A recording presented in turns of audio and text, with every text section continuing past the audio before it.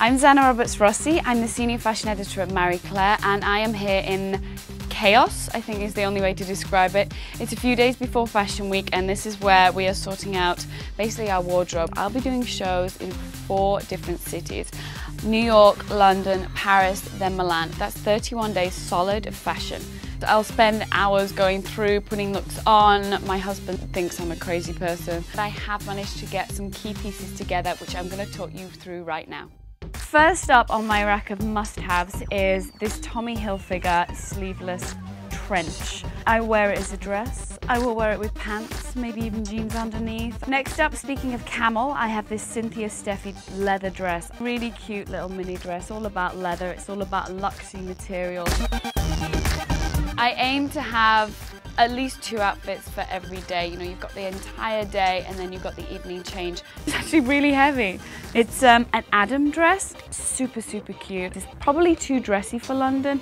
It's much more of a New York or maybe Paris. Don't be scared.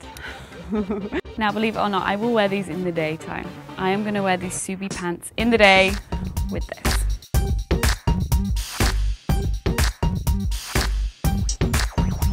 So obviously, along with fashion, I need some other essentials.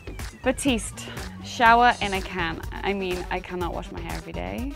That's way too time consuming. There's many fashions to be seeing. Advil, because we're working so hard we get headaches. Nothing to do with the drinking, promise.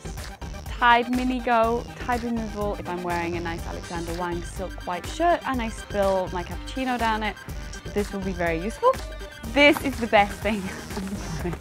The giant gummy bear, the biggest gummy bear on the planet, and this is going to be where we get our sugar face. There's quite a lot of work to do yet. I've still got to go shopping, I still have to reshop my closet, I still have to pull some great things from designers. I'm going to get on with that and I will see you guys over the collections.